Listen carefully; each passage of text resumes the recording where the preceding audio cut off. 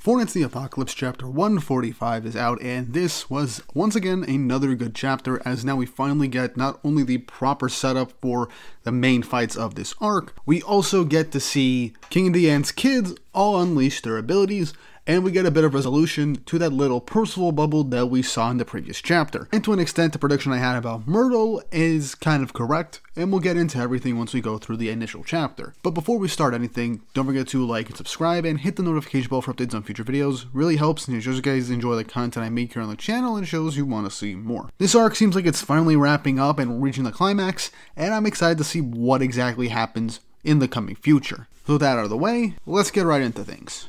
Chapter 145 of Four Nights of the Apocalypse, titled Family Battle, which honestly is very apt for this title, as this is literally the full-on family drama being brought into full force in an actual fight right now. Cover image is Kelbigan as its actual true form, right in front of the cloaked figure that he has presided himself as, which honestly, really cool cover page, I kind of like it, and the initial Lizard Man design, I'm liking it a lot more as I see it more often. But we continue where things left off last week, where the Chaos Knight and their assassins essentially infiltrated the fairy realm, and the giants and fairies are wondering what's going on as these hooded figures have entered their space. Confronting the assassins, King says, "I don't know who you are, but first you break your way into the fairy realm, and then you treat my precious son very badly. It'll cost you more than you can imagine." Kilbigan then tries to get into King and Diane's head, and he says, "If that's how you put it, Fairy King, are you sure you're not talking about how you treat Myrtle?" As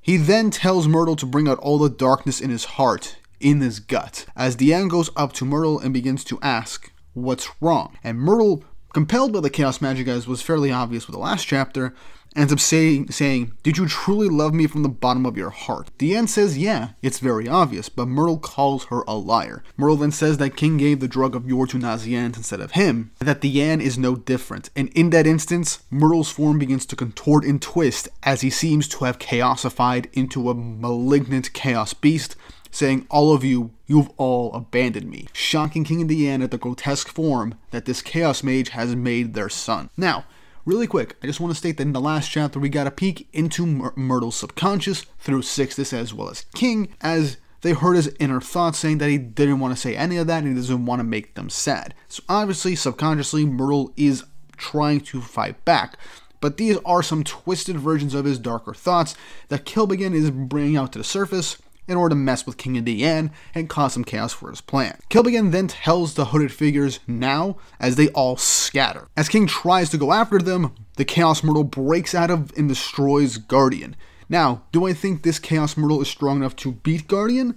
No, I think it's primarily because King was not really holding any real power in Guardian. Myrtle is still a son, he was just holding him still so that he wouldn't hurt himself. But the chaosification was enough to break out of Guardian and slash it up, because I doubt King wanted to put all of his force into using Guardian on his son. After Guardian is destroyed, King tries to go towards Myrtle, but Diane tells him to let her handle it. As SIXTUS goes on to say, "Better hurry, those guys are probably after the drug of yore," as SIXTUS says that he heard it in the guy's mind earlier. Not to mention that their plan seems to be for the leader to lure King away so that his minions can go after the drug of yore that's in his throne room. King smiles and tells SIXTUS, "How about I take care of that cheap bait and follow him? SIXTUS, I know you don't like it, but can you sweep up the minions?" And I like how King says this, knowing full well that his son is capable of just wiping out the riffraff quite easily.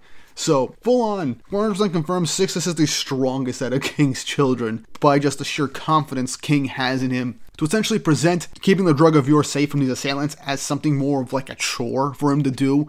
That he's like, "I know you don't like it or want to hear it, but you mind just doing me this little quick favor?" You know, like, it's kind of funny to see that. Plus, King ends up stating that it's fine, even if they get there, they're not going to be able to enter and get the drug of yore without King's voice password. So SIXTUS says, "Okay, I'm game," but reminds King, this is all your fault because you kind of caused this whole mess in a sense. And he's not wrong. It's King fumbling the bag. I know I'm making the joke again, and it's not entirely King's fault if I'm being completely honest with you, but again, the meme is funny. King then uses Spirit Sphere Chastity Fold's 8th form Pollen Garden around Tiori and Nazianne's in order to help Nazianne's heal better. But it's then that the King and his son go off in their own separate directions to face the Chaos Mage and his assailants.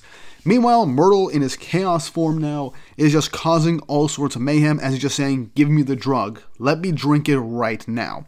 As the maelstrom is kicking up from his blows onto the ground, is pushing everybody back.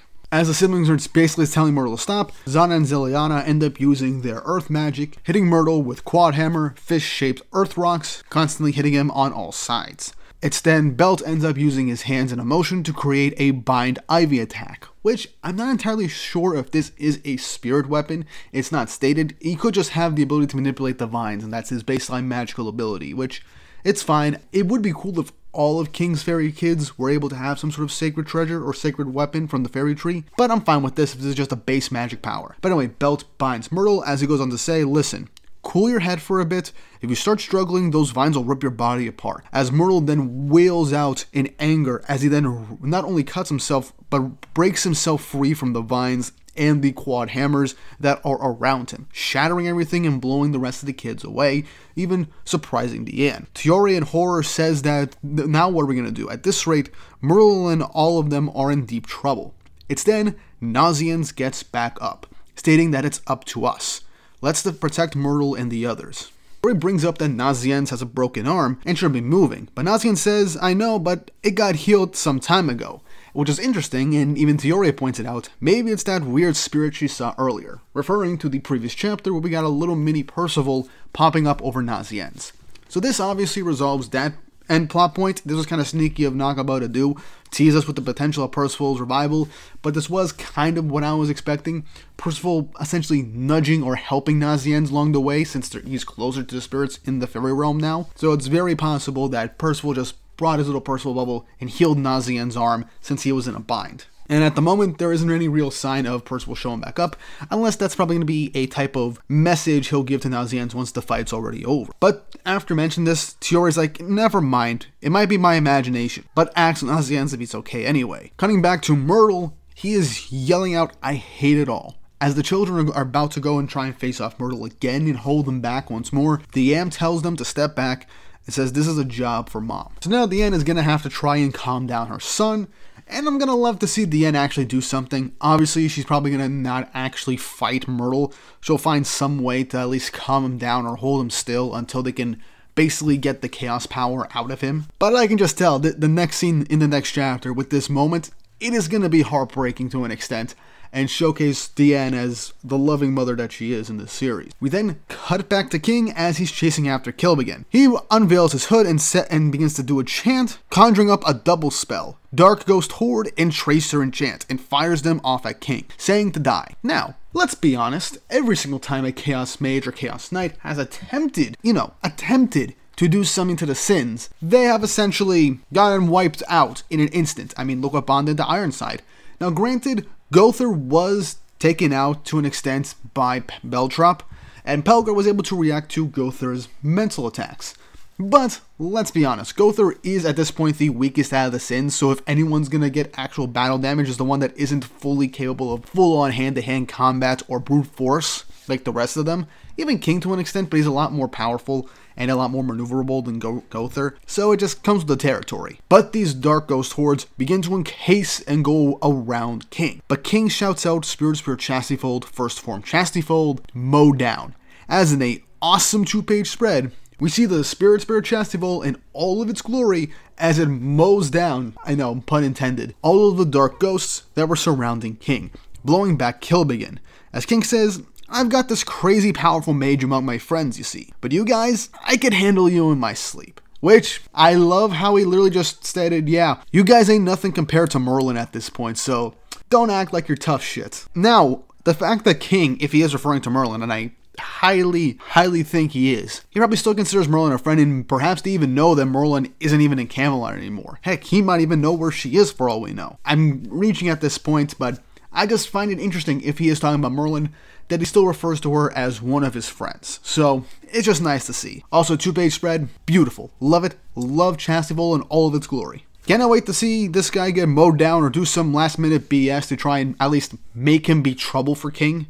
I do expect something like that to happen. So yeah, that'll probably be a thing. We then cut back to the Chaos hooded figures as they approach King's throne room, just shooting magical blasts at all the fairies and giants in the area to get them to clear the way. As they make it to the top of the flower and to King's throne, they end up looking around for the Drug of Yore, as they do detect a purified magical force. But as they begin to say this is probably the Drug of Yore, SIXTUS appears in an instant and says, yeah, that's right, but you'll never get your hands on it. Wanna know why? Because you got SIXTUS here taking you on, ending the chapter. So yeah, this chapter was honestly really good. We got the main setups of this fight in the finale of this arc finally coming to a head.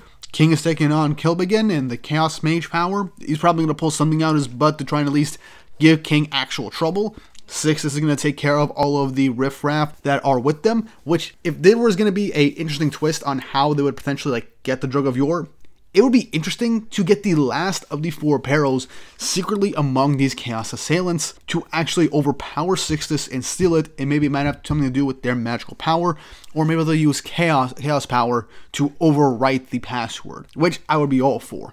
That's my theory going on right now. And we got Diane, and then Nazianz and Tiore, most likely going to do something to calm down Myrtle and try and expel the chaos magic from within him in order to turn him back to normal. And we got the resolution for the Percival Golem, which it healed Nazian's arm off screen. Unfortunately, we didn't get to see more of it, but I feel like Nakba saving Percival's return for later down the road. I do hope Percival doesn't have a full-on actual return later down the road, and if anything, he gives some sort of message through his Percival Golem for Nazianz about the future or how he can help. But that's really all I got for you guys at the moment. Not much else to see. I like the interactions in this chapter, and we finally got all the matchups set up, and there's still potential for some sort of last-minute twist to be had, like I mentioned. But what did you guys think of this chapter? What do you think are going to happen for things to either go completely wrong, or do you think present a challenge to the characters in this story right now? Let me know in the comment section down below. And if you haven't already, like and subscribe, hit the notification bell for updates on future videos. Really helps, and it shows you guys enjoy the content I make here on the channel and shows you want to see more. Things have been really heating up right now, and I hope something happens that will shake things up even more, even amongst its actual resolution.